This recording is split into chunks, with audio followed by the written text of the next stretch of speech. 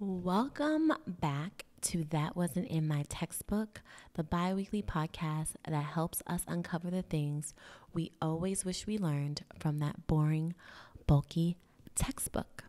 I'm your host, Toya, and you're now listening to a very special episode that's a part of the Well-Read Black Girl Festival this weekend. It's episode 11, and it's called The Suffrage Movement, the Age-Old Karen Problem.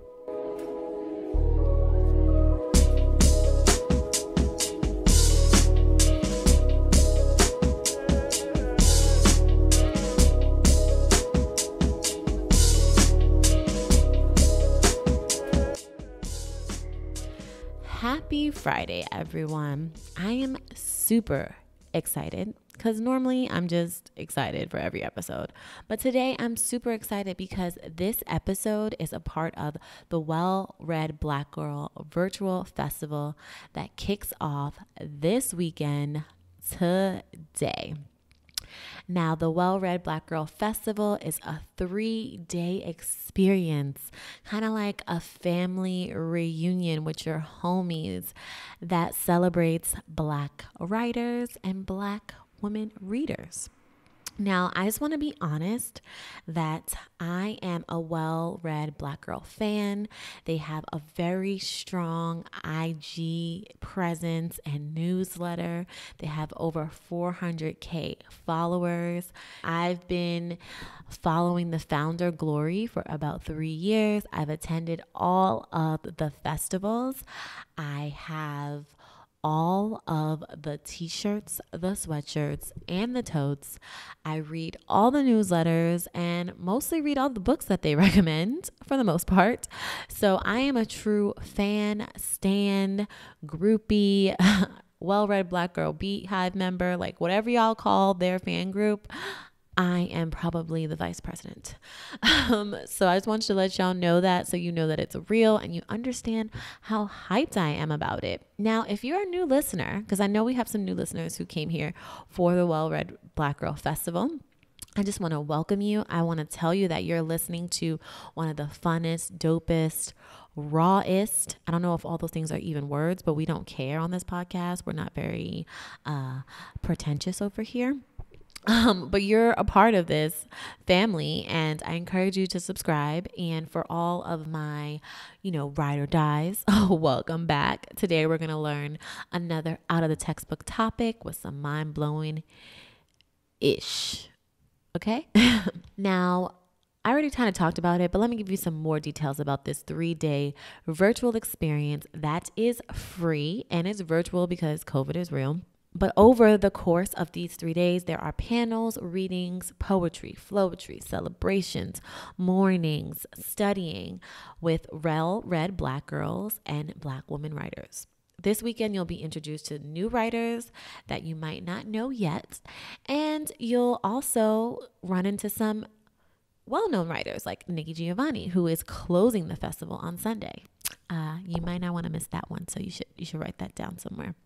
The schedule for all the events can be found on wellreadblackgirl.com.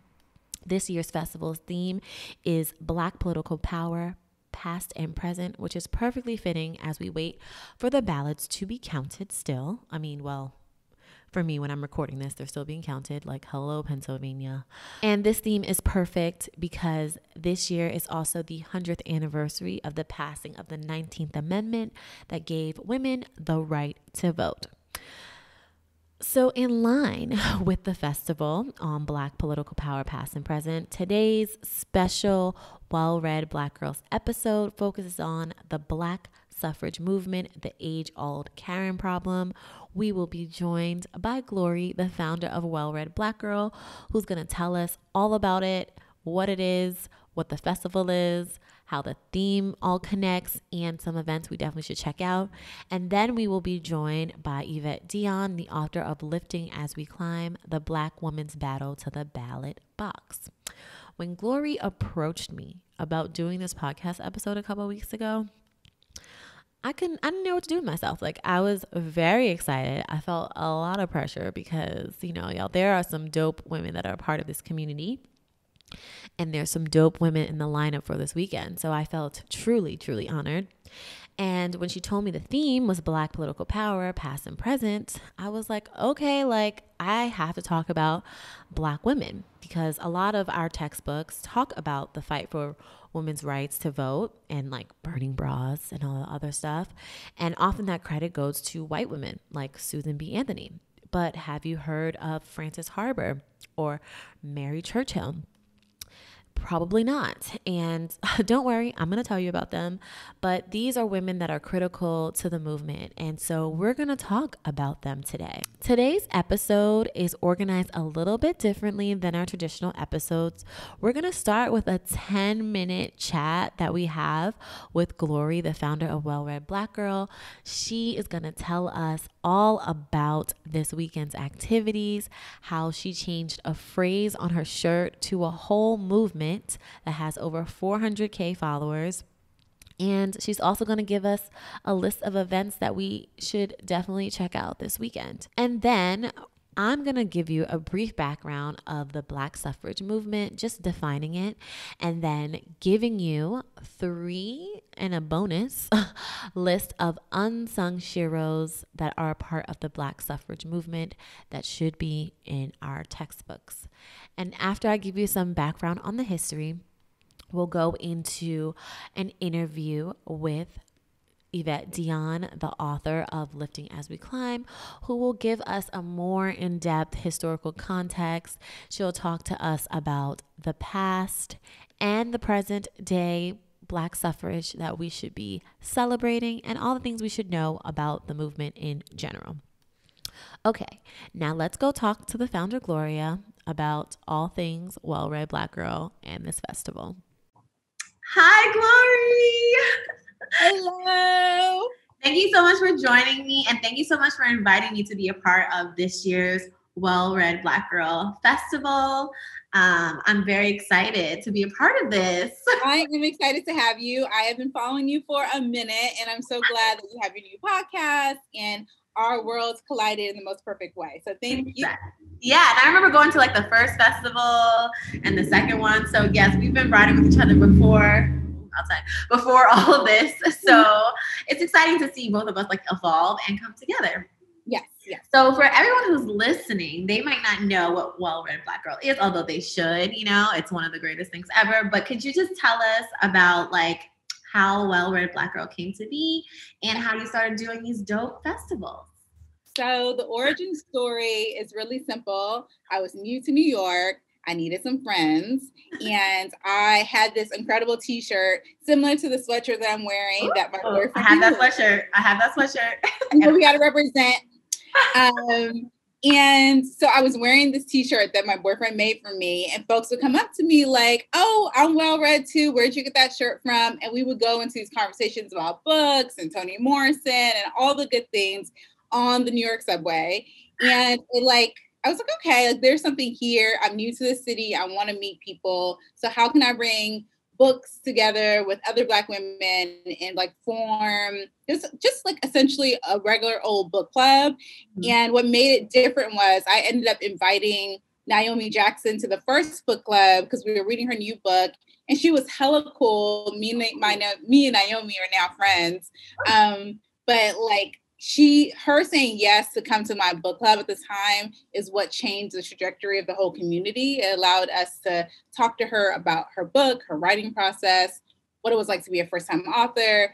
And that really was what kicked everything off. Like, I don't know if Well Read Black Girl would be what it is if Naomi hadn't accepted my invitation and came to that first book club years ago. And now, fast forward, we have a writing group, we have a festival, we have like this whole like movement happening in publishing because of that. Yes. So a lot of things can happen when you're looking for community and you're looking for friends and you're just like enthusiastic about connecting with other people. Yeah. And I'm happy that you said that because, you know, I moved to LA almost 2 years in January. But that was the first thing that I did was like, I was like looking for book clubs, and I found there was a Well Read Black Girl chapter book club at Book Soup.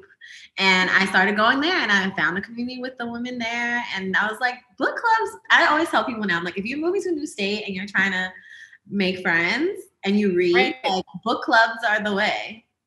Right, it's true. And like, if you join a dope book club, like, you really will find like-minded people, and it'll go into other worlds. Like, you start talking about professional stuff, you start like talking about music, you start talking about what's going on in your everyday life. It doesn't just stop at the book. Yeah. So I am also a proponent of finding book clubs or volunteering, finding a way to like connect with other people around something that you enjoy doing. Yeah, definitely. So thank you for that. Okay, so we figured out well, you told us how the book club came about.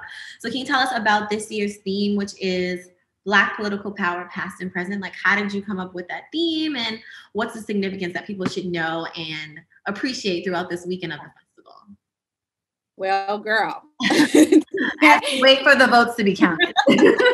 Right. Today is November 4th, and clearly we are in this like dumpster fire of a fucking year, and we need some levity. We need some relief from all the bullshit that is happening.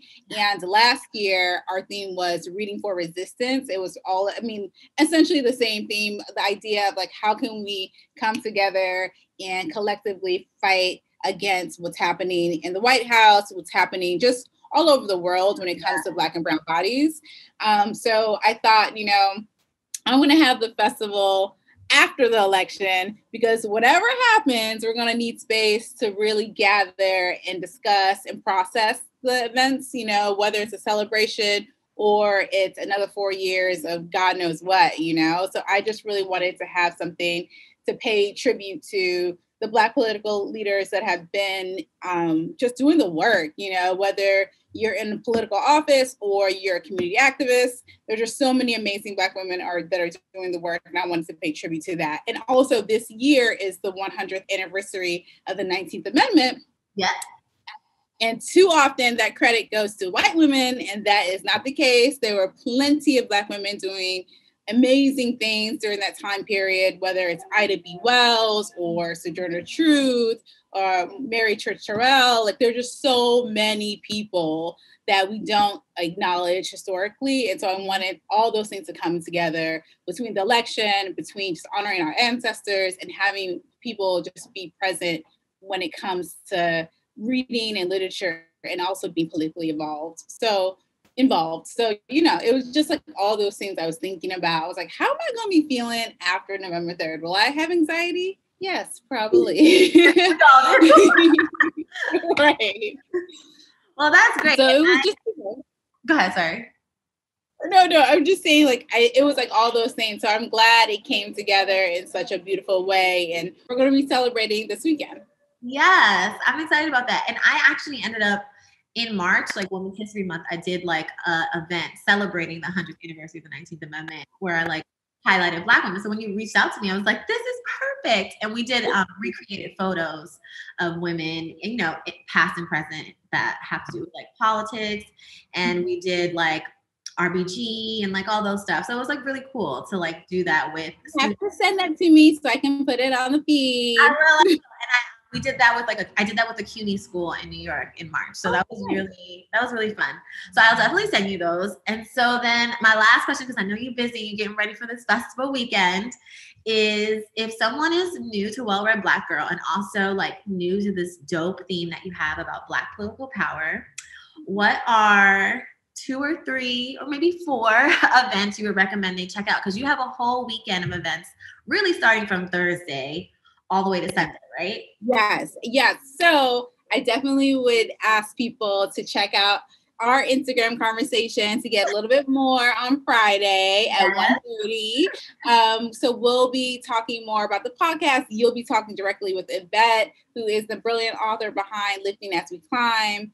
I recommend that, number 1. And then on Saturday, we open up with Alex L., who I've been following on Instagram for the longest time. She just has such a great way of telling her own story and really exuding this sense of like confidence and sharing her affirmations with the world. She has a new book out.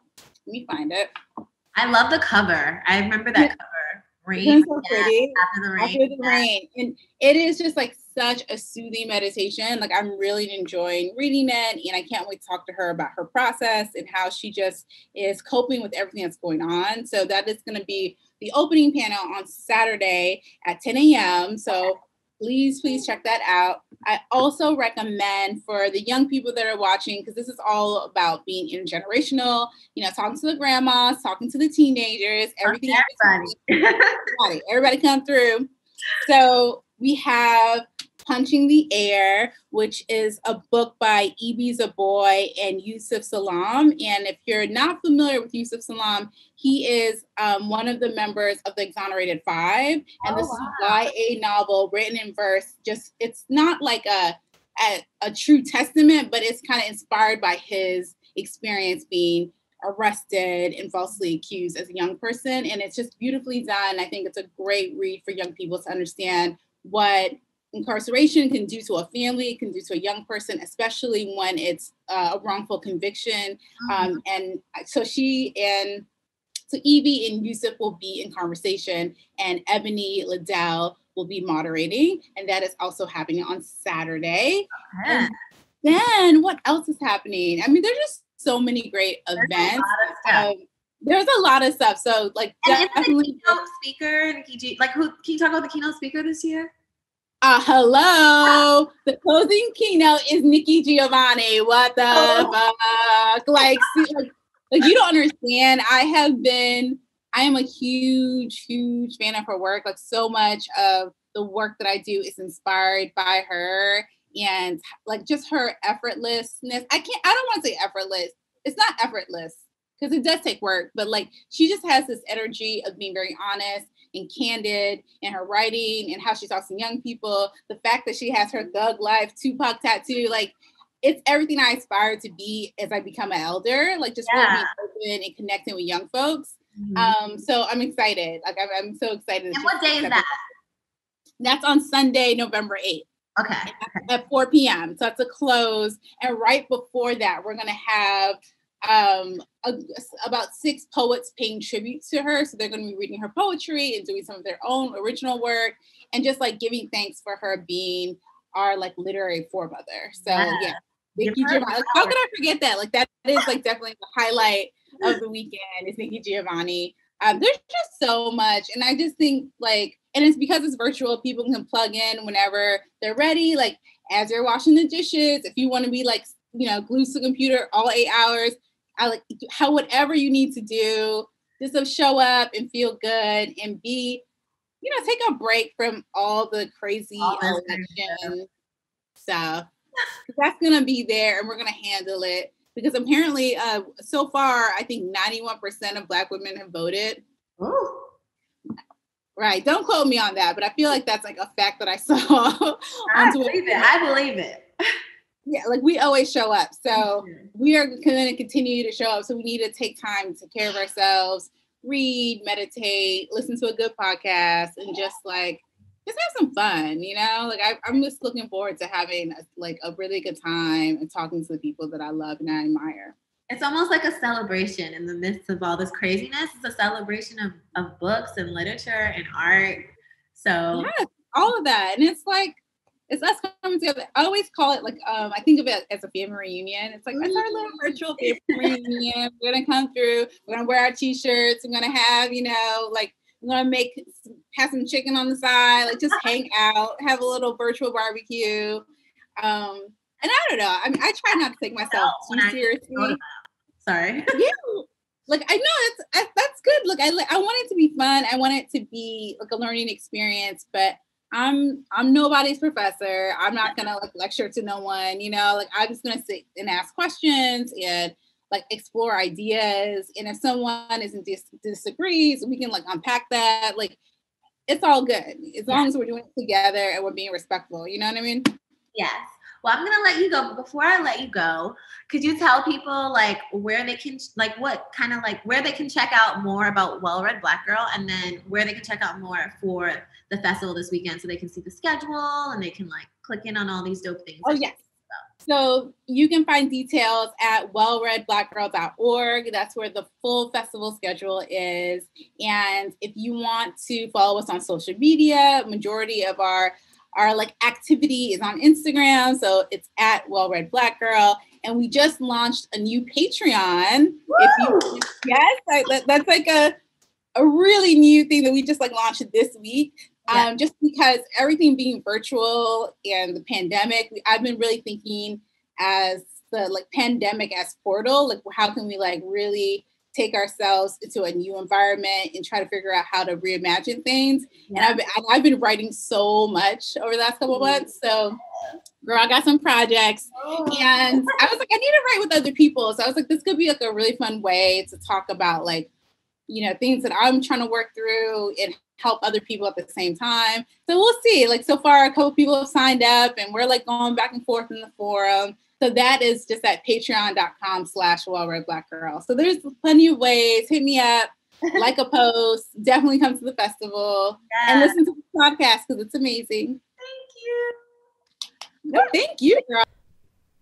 Oh, wow. I love talking to Glory. She's just so warm and loving. Thank you for taking your time to chat with me.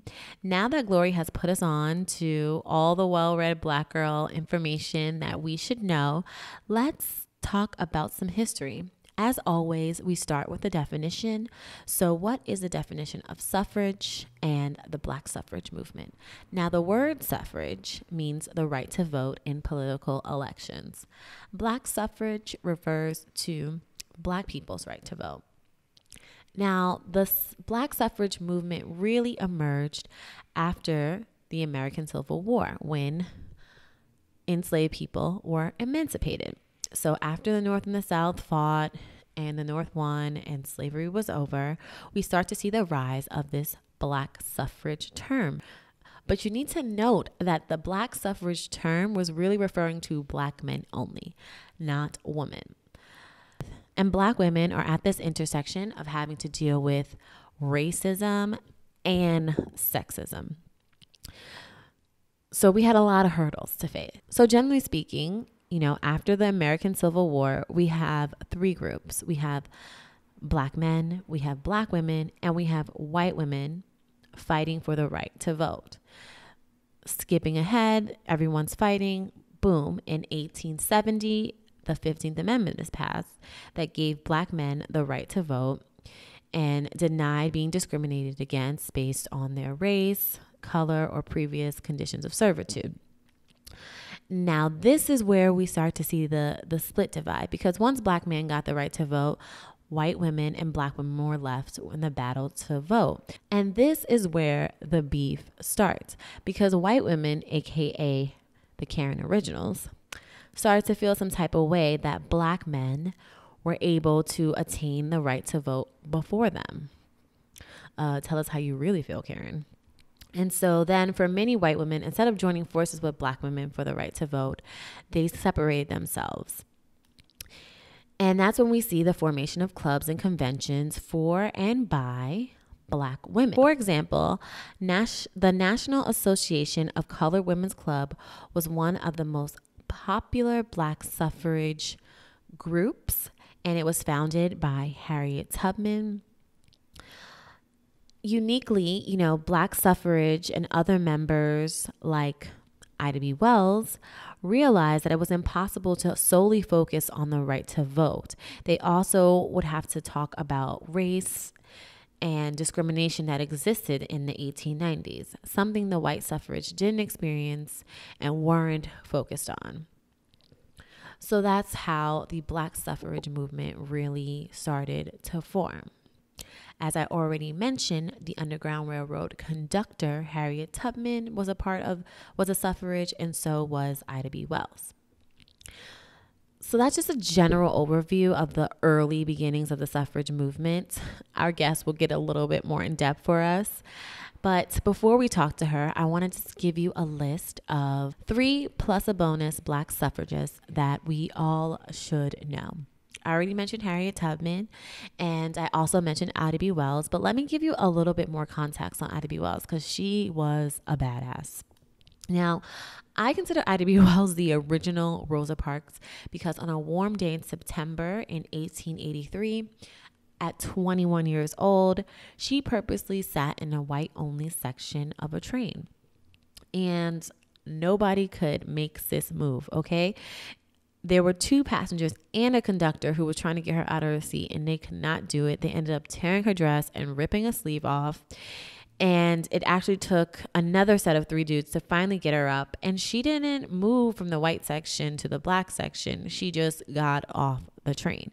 And she ended up suing them. And in a Supreme Court case, she won, and then it was overturned. But anyway, that was the beginning of her activism. She was an active suffrage and a journalist who led an anti-lynching movement in the United States in the 1890s.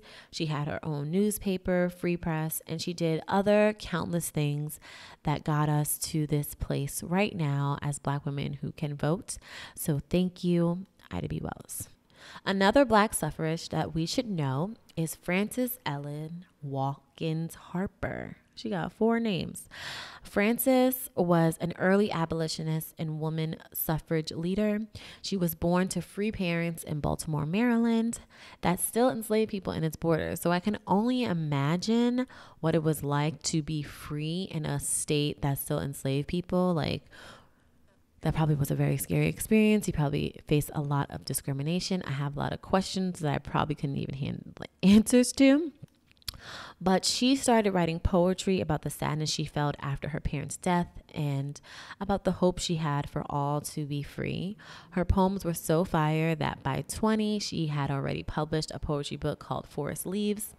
And she later had a novel that was one of the first books published by a Black woman in the United States. She went on to teach and be a part of the Underground Railroad, and seeing the brutality of slavery sparked her to join the anti-slavery society, and she later joined the American Suffrage Association. She is one of the few African American women who are present at conferences and speaking up for women to have the right to vote. Thank you, Frances Ellen Watkins Harper. We appreciate you. Another unsung hero, Black suffrage that we should know is Mary Church Terrell. She was the daughter of former slaves. Her dad, Robert, was a successful businessman who became one of the South's first Black millionaires. I wonder what that experience was like for you, Robert. Mary Church Terrell attended Oberlin College in Ohio as a young woman, where she became the first Black woman to earn a college degree. Kudos to you. Her activism was sparked in 1892 after her friend Thomas Moss was lynched in Memphis by whites who were salty that his business was competing with theirs, and his business was probably better. After moving to D.C., Terrell became involved in the women's rights movement, joining forces with Ida B. Wells. She focused on securing women's right to vote. She toured the country to lecture on the issue. In 1896, she and fellow activists founded the National Association of Colored Women. The motto was "Lifting as We Climb," which is a part of today's special guest book title. Terrell ended up being one of the first presidents of that association. After the passage of the 19th Amendment, she turned her attention to civil rights, helping desegregate the restaurants in Washington, D.C. Thank you, Mary Terrell. We appreciate your work. And the last unsung hero, Black suffrage, that I'm going to tell you about today is Mary Ann Shadd Cary. She was born to parents dedicated to the abolition of slavery and who participated in the Underground Railroad. She was the first Black woman publisher in North America and the first woman publisher in Canada. She relocated to Canada with the passage of the Fugitive Slave Law in 1850, which was this fucked up law that said that if you escaped slavery and went to a state that was considered free and didn't have slaves, you could still be brought back by a slave owner. So if you were an enslaved person and you escaped slavery to another state, you could be brought back and you were considered still enslaved. I hope that makes sense.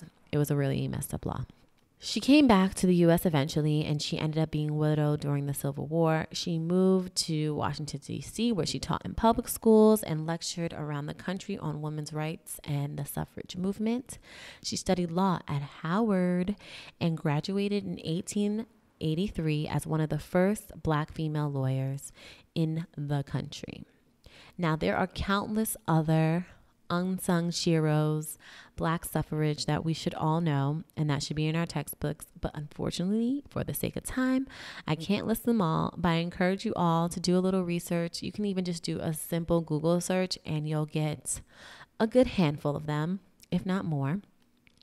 But now that we have some historical background on the formation of the Black suffrage movement and the beef between the white suffrage and the Black suffrage, let's jump into the interview with journalist and writer Evette Dionne, author of Lifting as We Climb, The Black Woman's Battle to the Ballot Box.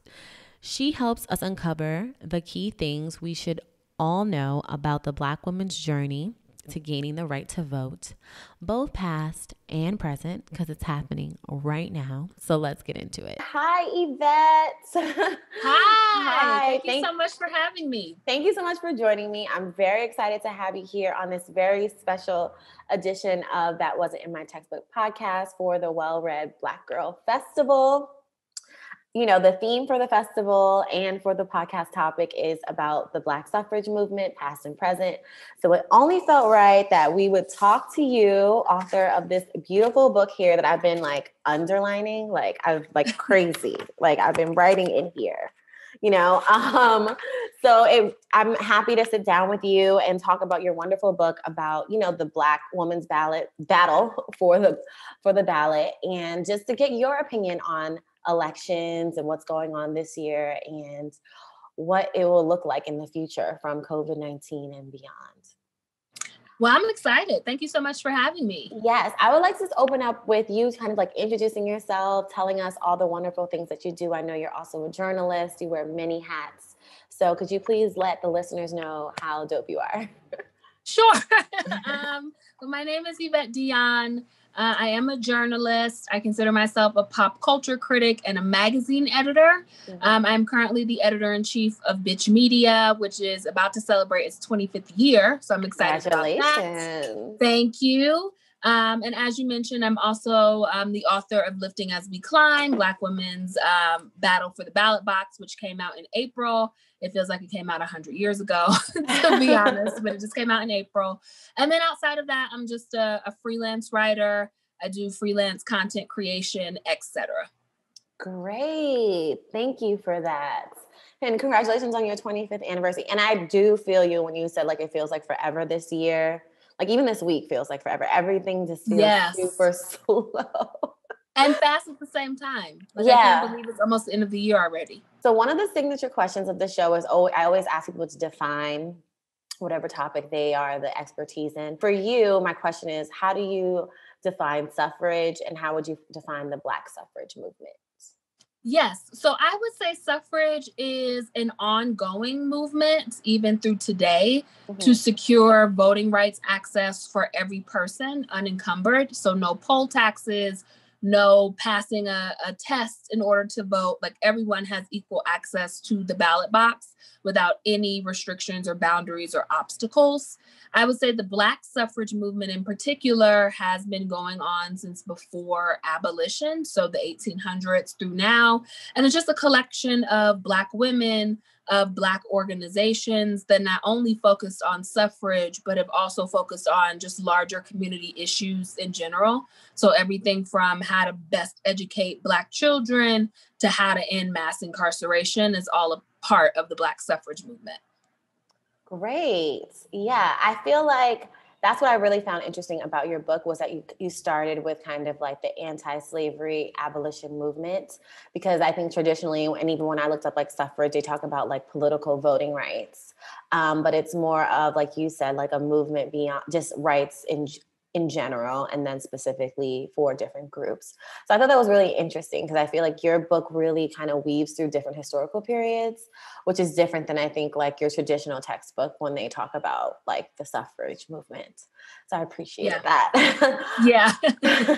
Did you learn about the suffrage movement, or in particularly what you talk about, like the Black suffrage movement, the Black vote, in textbooks in your school? And what do you think, what part of your topic do you think should be included in textbooks if it's missing? Yeah. So I did not learn a whole lot about Black women's suffrage in particular in textbooks from elementary school through junior high school, college. Not a whole lot. What I did learn about suffrage focused a lot on white women suffragists, and particularly Susan B. Anthony and Elizabeth Cady Stanton. Outside of them, all I knew was women got the right to vote in 1920. I did not know any of the history before that or after that. It was even disjointed in, when we learned about civil rights, the civil rights movement, that was always separate from suffrage. Like they were never really connected in textbooks in any sort of way. So I would hope that if my book is ever taught in schools, that is what's focused on, how all of these movements are really interconnected and intertwined, and that you can find Black women suffragists who are interconnected and intertwined throughout all of the movements. Yeah, I think that's what I learned the most from reading your book, was just like starting with the abolitionist movement, talking about women that I never even heard of, and how it was all connected and evolved from, okay, so we're looking for equality for Black people, and then we're going to talk about equality for women and voting and stuff like that. So I really appreciated how you kind of weave that together, because I never made that connection. So I know a lot of people, probably similar to you and I, may have not learned about the suffrage, the Black suffrage movement. And I'm not going to make you summarize this really dope book, so everyone should just go read it. But what are some general things, like if someone's listening, that you want them to walk away from understanding, some general things, obviously, about the Black suffrage movement and how that impacts us today? Yeah, so I would say the biggest thing that I would want people to walk away with is knowing that when Black women faced a lot of opposition, particularly from the mainstream suffrage organization, that they just created their own, that they didn't settle for acceptance, like whether or not you accept me is going to stop my fight for this. They then formed their own organizations through the Black Women's Club movement. That I think is huge for people to know. And not to say that movement didn't have its own set of problems. It had many problems. It was very classist and was really obsessed with colorism. It had its own share of problems. But the point is that Black women decided, rather than relying on white women for acceptance, that they would simply create their own organizations. That I feel like is a model for how we can approach the work that we do today. The second thing that I think that people should know is that this fight is ongoing, that all of these movements are interconnected. Like the book starts in the 1800s, it ends in the present day. Like the fight for voting rights is an ongoing, continuous thing, because like Sarah Maps Douglas realized, like freedom really is fragile. Like the gains that you make are never permanent. You have to fight for them over and over and over again, which of course is depressing. I understand why. And that tiring. Would be yeah. Right. And tiring and exhausting. But these women were really willing to fight for something bigger than themselves, even things that they may not live to see. Like it was very intentional for me as I moved kind of from generation to generation to say that these people died before this happened. Like this person didn't make it.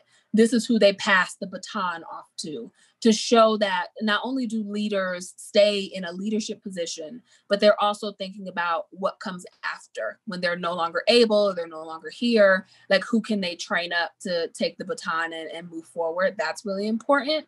But also that the final thing I would want people to know, just in broad strokes, is that the civil rights movement for me is it's a big deal to me, primarily because Black women led that in some respects and did not gain their just due. I was so sad to have to limit that to a single chapter. It really deserves its own text about the Black women of the civil rights movement. But the amount of work that they did and the groundwork that they laid for us to only remember Rosa Parks and only remember her as this feeble elderly woman who sat down on a bus is just a travesty. And it's it's a disservice. And I can see it repeating itself when we look back on the moment we're in now around racial justice and the protests that are happening. Who gets remembered from that is really important. Like, we don't want to echo that trauma again. Mm-hmm. So it's important to pay attention to who gets archived and who gets to have their papers put away somewhere for when they're no longer here, so they can be properly credited for their role in a movement. That's great. And I think I loved all those things that you said, but I also really, in particular, like the last point that you made, because I feel like that is part of the challenge with even me having this podcast. Like, the inspiration was just like, there is so much history that is not taught in our textbooks, and particularly Black history. It's condensed into 28 days, you know, and then it has to be summarized, and we can't talk about everyone and everything. And I feel like that's just like really unfair. And so this platform is to kind of spread the knowledge beyond just the few people that we know. I love that. Yeah. So I appreciate you saying that, because that really like touched my heart. Now, what inspired you to write this great book about, you know, the ballot and the Black vote and women in particular, Black women? Well, I always say I got lucky, really. So the book originally started as an article for Teen Vogue. I believe I published that article in 2017 or so. The editor there approached me to write that article. And that was the first time that I started to dive into suffrage at all. And then after that, about a year later or so, an editor at Viking, who actually retired in the process of this book, but named Sheila Keenan, she approached me about writing the book. So she had read the article. She knew that that the publisher Viking wanted to release a book tied to the centennial of the 19th Amendment that focused on Black women suffragists. And so she approached me and asked me if I was interested. I've never written for a younger audience before. I've always written nonfiction, but never for an audience that young. So I was a little nervous at first and wavered on whether or not to say yes. But then I realized that I would be releasing the book at a time when my nieces would be old enough to read it. And so that's what convinced me to say yes and go through with the project. That's beautiful. That is a beautiful story of how just like everything kind of aligned. Yeah. And just like worked out. I really, really like that. You said that you were hesitant about making it for young adults, because I'm reading the book. I mean, I'm almost done. The layout of it is very much similar to a textbook a little bit, because you have like these little pop-up sections in the pages that go into bios about different women that we may not know about, different women in the suffrage movement and their background and their contribution. And so why do you think it's important for, you know, I guess the editors wanted you to do young adults, but why do you think it's important for like young adults to understand the suffrage movement? Even though this book, if you're listening, is for everybody. Like I said, I'm reading it and I'm learning a lot. But could you talk about kind of like your demographic and why you think that was important, especially during this time, you know, with the 100th anniversary of the 19th Amendment?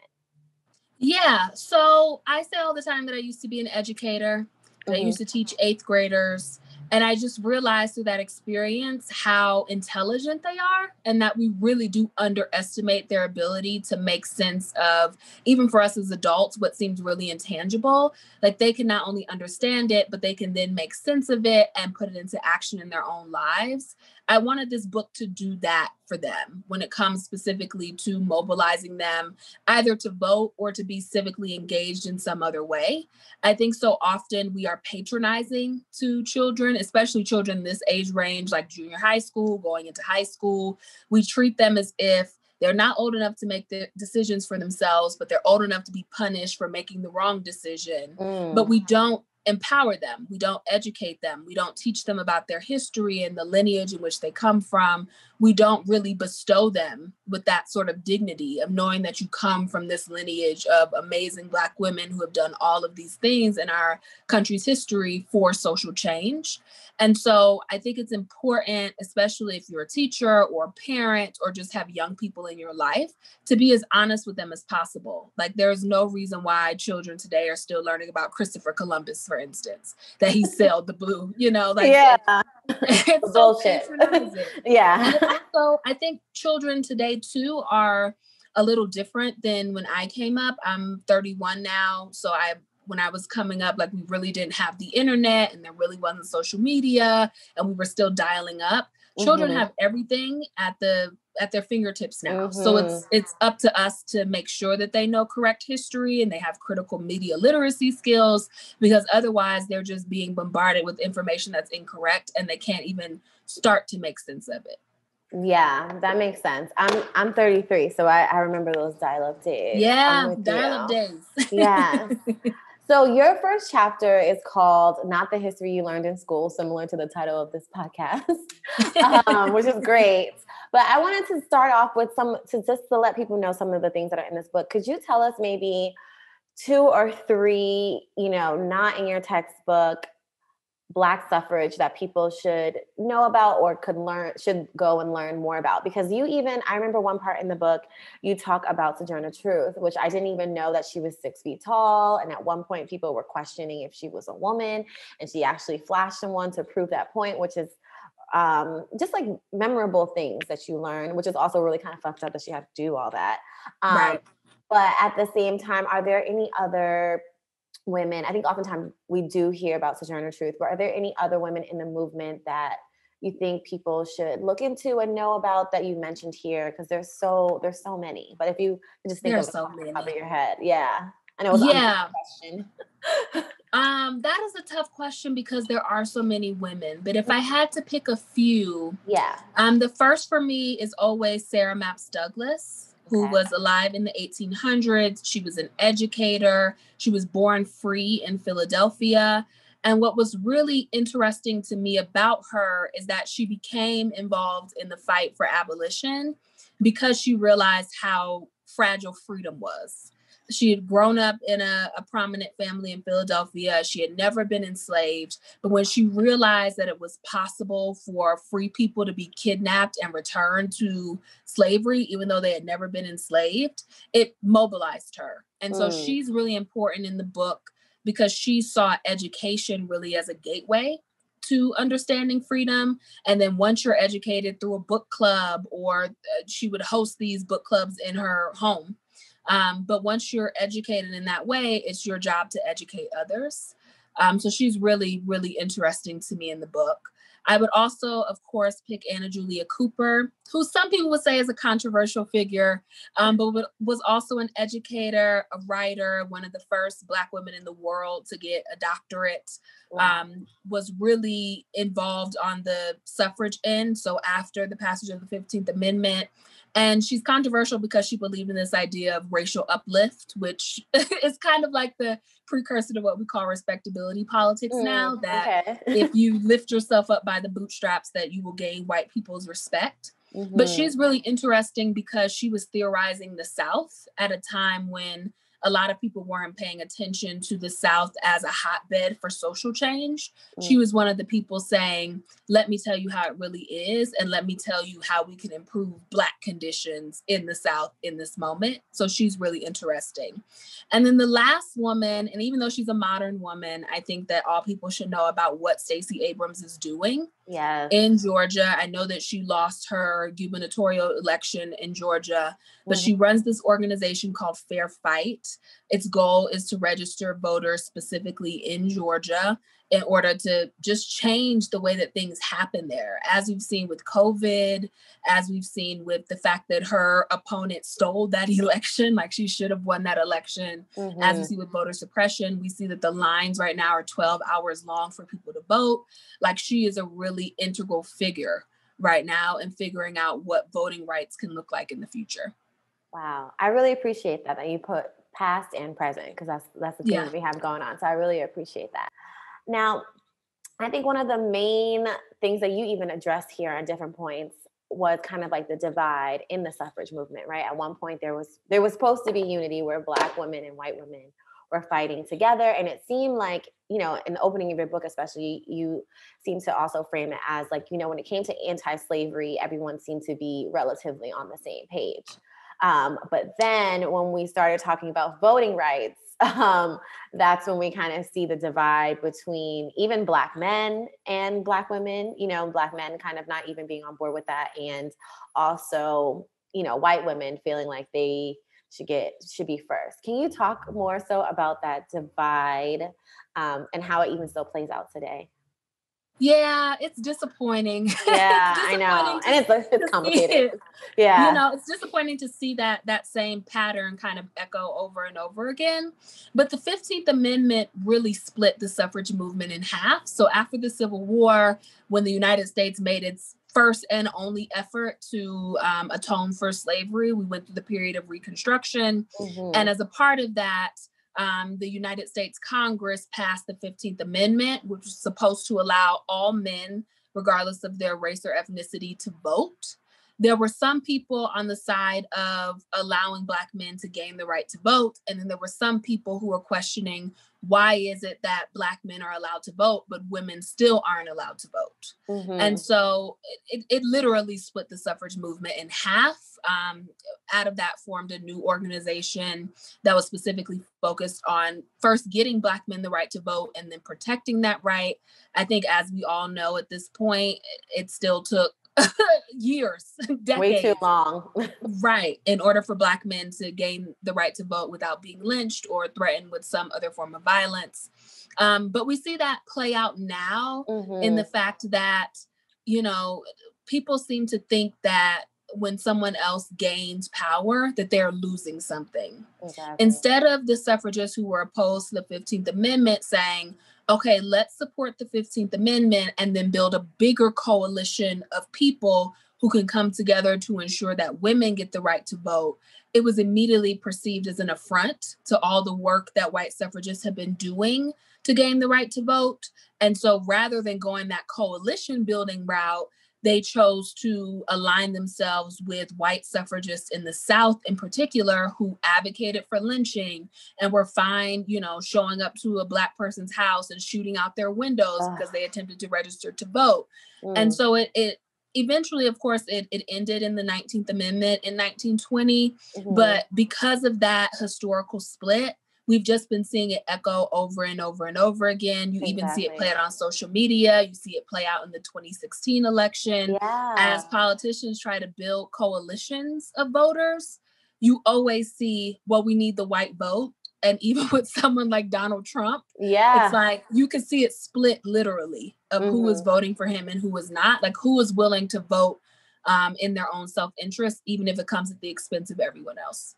Yeah. And I remember them giving us stats around I think it was like 50 something or 40 something % of white women voted for Trump. And just like those crazy numbers for the 2016 election, and just showing this like continuous, divide that, I don't know, maybe one day it will not be that way. But I think you framed it really well, that a lot of people see one group's liberation as a slight to them, and they don't think that we all can be liberated. Unfortunately, in America, we have a lot of issues to tackle, and we can't tackle them all at the same time. But it doesn't mean that you have to be threatened and stuff like that by other people's empowerment. So that was really interesting to see, to read about it in this book, because I didn't learn about the suffrage movement at all in school. So especially not the Black one. I think like Susan B. Anthony, I remember her name. But to really have a text that you written by a Black woman that is explaining historically when these different divides happen. Because we all talk about the divide now, especially, with the elections coming up. By the time this comes out, I think we will have voted. They might still be counting. But I feel like, I never could pinpoint exactly when it started, and to have this book kind of frame it and show okay, in the beginning, everyone was anti-slavery, but once, the 15th Amendment came around, that's when the divides started to happen. And that's why it still plays out today. And that was just a mind-blowing moment for me. So thank you for that. Yeah. I really appreciate that. How do you think this pandemic is going to affect the future of voting, because we've never had so many people sending in absentee ballots. We've never been in this situation before. Do you think there'll be anything positive that comes out of this in terms of the elections? Or like, what do you think, what's the future if we are going to be having pandemics and stuff like that? I wish I was optimistic. I really do. Because the pandemic, to me, the one thing that it did present positively is that there are alternative options that are effective and efficient for voting. Yeah. I live in a state where nearly the majority of the population does mail-in voting. I get a ballot every election cycle. I fill it out. I drop it off at the library. It's just standard now, and it's effective. You can even go into an app and it'll tell you where your ballot is. Nice. That sort of efficiency is what I expected. I don't know why I expected that, because that is not what's happening. Yeah. Because we live in a country where public servants are obsessed with power. It's less about how do you be in best service to the public. It's all about both getting into power and then maintaining power. There is a coordinated effort to stop mail-in voting, to make it as difficult as possible, to force people to choose between risking their health and voting. And so it really does boil down to where you live, which to me is a shame. Like, there should be a coordinated federal effort to ensure that everyone gets a ballot through the mail. They can drop it off and it will be counted. The fact that that is not happening makes me really sad. It's also unsurprising. I wish I were more surprised by, like the governor of Texas trying to eliminate the places where you can drop a mail-in ballot. Like, I wish I were surprised or more surprised by that, but it's also just sad. Like, it should not be that way in what we call a democracy. I know. And like, I'm in California. They've been having fake drop-off ballots being planted on different blocks, because they have drop-off ballots and they look official, but then they have some that are unofficial that are being dropped off so that people's ballots won't be counted. And I've always just wondered, like, technology is so advanced. Like, why can't we vote through our phones? Like, when is that going to be a thing? Like, it should be. We should be trying to make voting in this country as easy as possible for every single person. But the United States has never really even attempted to live up to its ideals fully. And so trying to attack voting rather than, and typically it's conservatives who are attacking voting, and specifically mail-in voting, instead of them trying to create a party platform that appeals to the broadest group of people possible, they say it's fine. More people can become liberal in the United States. We're just going to make it more difficult for you to express your opinion through gerrymandering, through making it as difficult as possible to vote. It's really disappointing. But what I tell people is, if your vote did not have any power, people would not go to the lengths that they go to try to stop people from voting, like passing voter ID laws and sending case after case through the lower courts in hopes that it gets to the Supreme Court. Like, that is a very aggressive and rabid approach to trying to stop people from voting. Yeah, and if it really didn't matter, they wouldn't go through all those loops and holes. Exactly. To go through all that. So that's a great point. So thank you for that. Your last chapter of your book is called Continuing the Climb, which I thought was really good. So what are some things that you think, I mean, you've already kind of touched on it, like voter suppression, and, the Atlanta governor race, but what are some things that you think we should fight for, like continue to fight for, and how we can fight for them, if you have any resources for people? Yeah. So one of the things that I took away from the suffrage movement, especially the Black Suffrage movement, is that voting was just a tool for them. It was a political tool in order to achieve all of these other aims. I think that we have to see it that way as well in our current moment. It becomes really easy to want politicians who are perfectly in alignment with us ideologically. I don't think that that's possible, and I don't think it's a reasonable demand to make, only because, voting is not the end all be all to being civically engaged. And when we do talk about, voting, we often talk about who's at the top of the ballot instead of thinking, broadly about who are the people in our local communities who are running for office, what organizations exist to prepare people to run for office and to help them raise money. Like, politics is a rich person's game. So if you don't already have wealth, it may be difficult to build a coalition and the resources to help you run for office. Those are the things I think people should be paying attention to. Mm-hmm. And then using voting as a way of bringing a larger awareness to these issues that people genuinely care about. So if you really are passionate about defunding the police, for instance, it's important to realize who's on your city council, who would have the power to do that, and to figure out if there are people in your community who are uniquely positioned to run for that and just need a little help getting over the hump. Those are the sorts of things that are important, like who's on your school board. If you care about the education of Black and brown children in your community, especially during the pandemic, it's important to know who all is on your school board. So if things are not going well, you know exactly where to go and who to talk to and what meetings to be present at. That sort of local engagement and activism is really important. And I think it sometimes gets lost in the horse race that we see, where the only people that our national media talks about are Donald Trump and Joe Biden, or Mike Pence and Kamala Harris, or the Senate Majority Leader, or the House Leader. There are people on our local level who really do impact our day-to-day lives. Those are the people to pay attention to. Yes. I feel like in the past couple of years, I just started getting involved in my, local elections, and I just moved to LA. I enjoy the at-home ballot because I feel like I can really sit down and take more time to figure out who's who and what is involved. And I'm hoping that I don't know if they do that option for local elections, but I'm just this is something I could appreciate, where I could sit down at the computer and really do my due diligence as a conscious voter, and not just checking off party members, and really kind of what you said, really seeing, okay, if I really believe in defunding the police, who is doing that? Who on your local level can you tap in with? Even if it's not someone there, if electoral politics are not your thing, fine. I think that that's perfectly reasonable, that some people are just disinvested from electoral politics. Who are the local folks who are organizing around these issues? It's not that defund the police becomes a national conversation if people hadn't been organizing about it for the last 5 or 6 years. Mm-hmm. Who are those people? Who can you pay attention to and be tapped in with and organize with and do the work with, so that when it gets to the national level, you know exactly who you can rely on, who you're in community with, etc. Mm-hmm.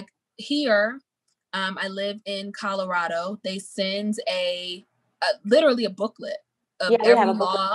Mm-hmm. Yeah. Those are the sorts of things that people should pay attention to and sit down with and skim through, even if you don't have time to read every single thing. So you know exactly who you're voting for, what you're voting for. If there's, say, a bill that you have questions about, figure out the organizations that are working for that bill and working to not get it passed. That's the sort of work and groundwork that we need to be doing. Yes. What do you say to people who feel like they don't want to vote? What's your response to that?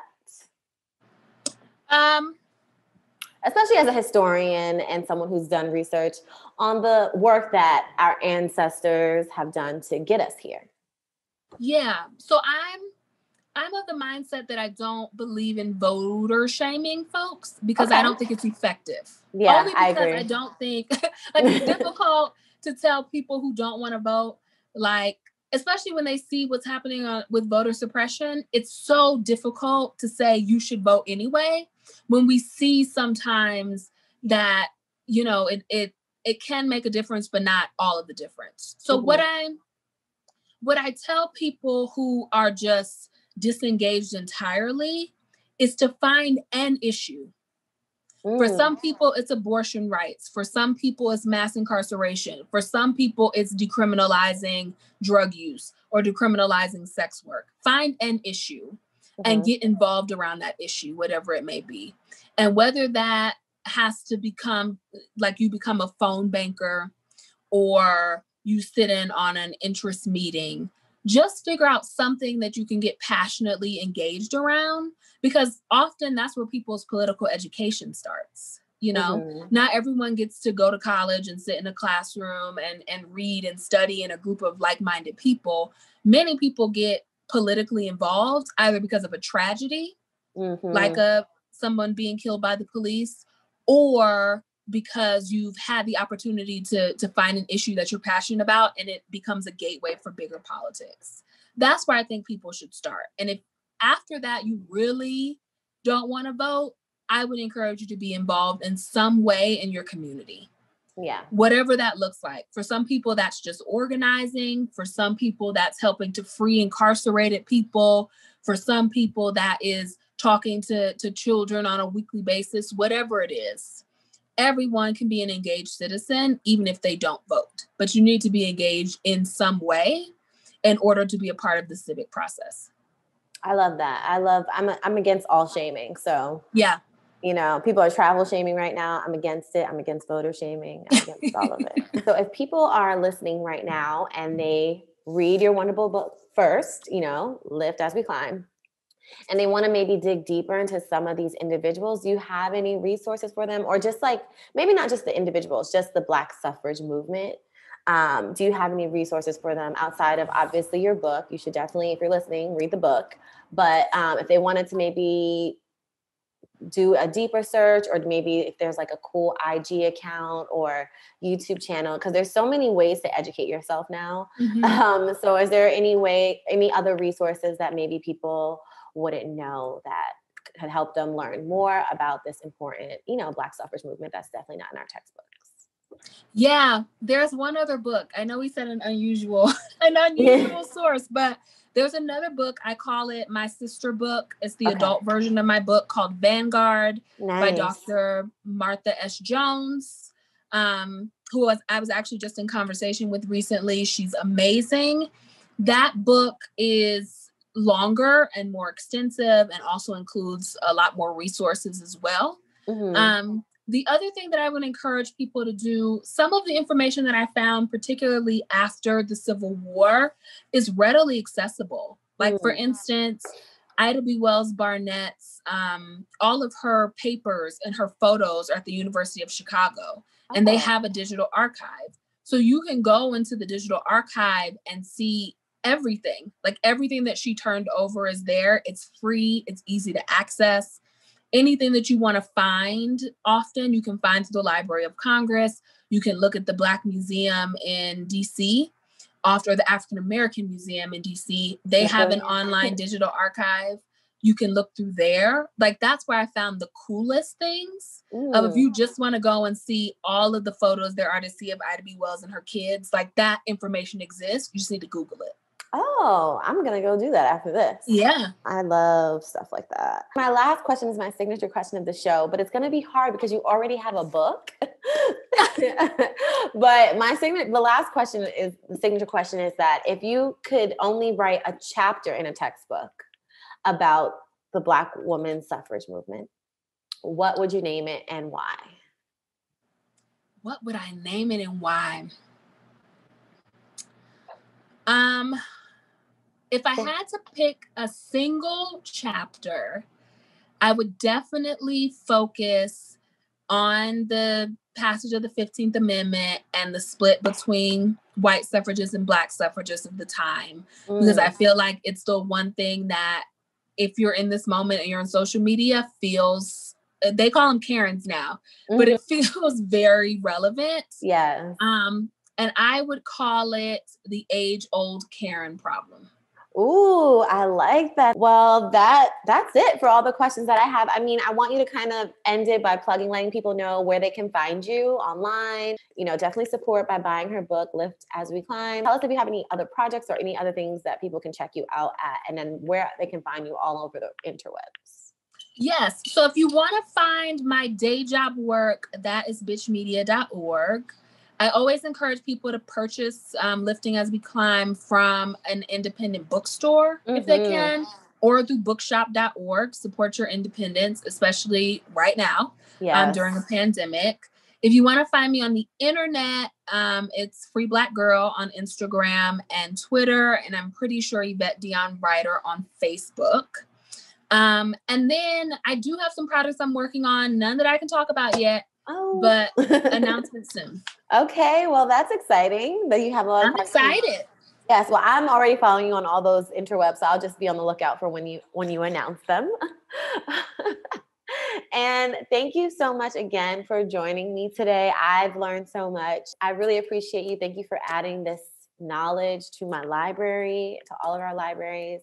And yeah, have a great day. And that is the conclusion of episode 11, this very special Well-Read Black Girl Festival episode that I'm so excited to be a part of. Thank you so much, Gory, for inviting me to be a part of this dope Black historical moment. I appreciate you. I advise you to definitely check out this festival this weekend. Go to wellreadblackgirl.com. Look at all the links and lists of events so you can participate in these weekend festivities. Okay, that's my first piece of advice. I also want to thank you for listening to this extra special, extra long episode. If you want to watch the episode, you can check it out on That Wasn't in My Textbook YouTube channel. If you enjoyed this episode and learned something new, help us sister out by subscribing or leaving a little review. It don't have to be long. Make sure to follow That Wasn't in My Textbooks all over the interwebs. We have a website that includes show notes and links to our dope guests. And if you're feeling frisky and you're not poor from the pandemic, we also have a donation button. No pressure at all. I just have to say it. And don't forget to come back on Friday, November 20th for our next episode. Thanks again for your time. Enjoy the festival this weekend. And until next time, remember, knowledge is power.